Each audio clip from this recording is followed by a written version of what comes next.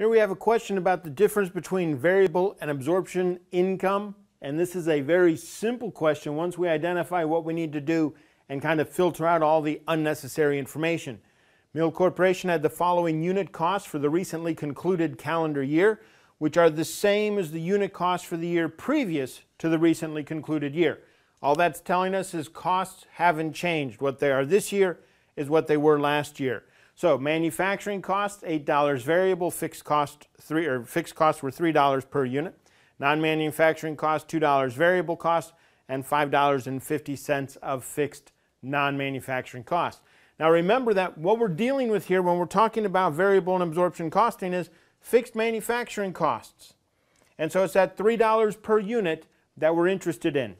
Inventory for mills sold product totaled 6,000 units on January 1st and 5,200 units on December 31st. Mill Corporation uses the first in, first out cost flow assumption. When compared to variable costing income, Mill's absorption costing income is how much? It's higher or lower, and we've essentially got two decisions that we have to make. We need to determine the amount, okay, and we can see here that we've got 2,400 and 6,800, and then we also have to determine whether or not it is higher or lower. Okay, so those are the two decisions that we need to make. We need to come up with the amount and then determine whether it's higher or lower. Now the amount is very simple. It's $3 fixed manufacturing cost per unit, and we know that inventory changed by 800 units.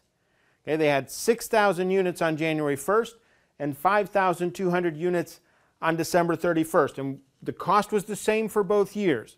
So we take that $3 per unit and we multiply it by the change in the level of inventory, and we get an amount of 2,400.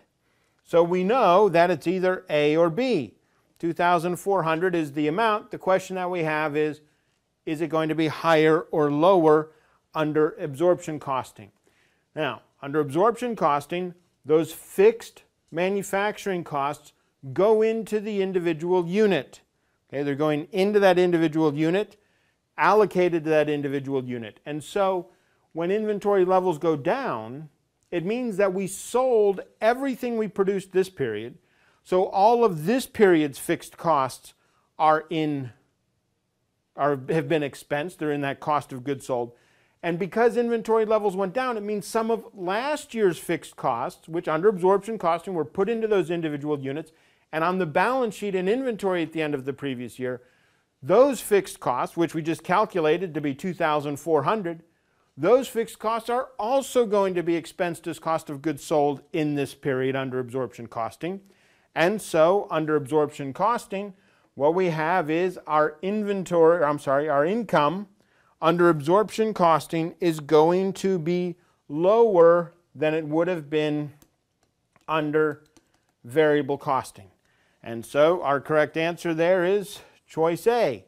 Under absorption costing, our income would have been $2,400 lower than it would have been under variable costing. And so in this question, all this information about variable cost per unit, irrelevant.